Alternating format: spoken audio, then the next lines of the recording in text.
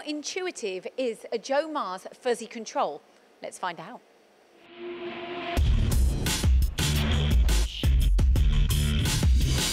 So Jamie, talk me through the fuzzy control on the Joemars machines.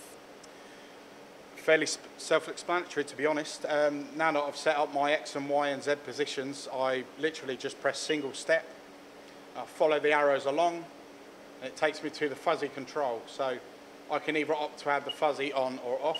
What's the difference? So having the fuzzy off, you can choose the parameters however you see fit. But to be honest, 9 times out of 10, the fuzzy is optimum for running based on the power that you're using. So I mean, if you follow the arrows along, it takes you into this box here. So it says machining material, and it's got listed here the different types of material you can use as your electrode, and then the different materials you can cut with said electrode. I have it on number 1 here, which is copper to steel, which I never differ from. This one here is electrode real size. So a lot of the electrodes I machine are all 80 millimeters and above, so I just leave it on number 8.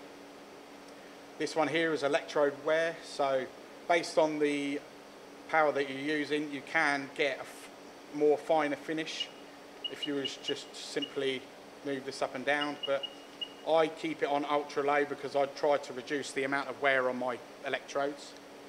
So now that I'm happy with all of this, and I've checked my power, 6 amps is about right for me.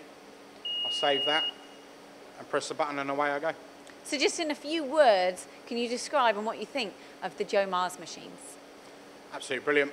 I'm already considering buying another.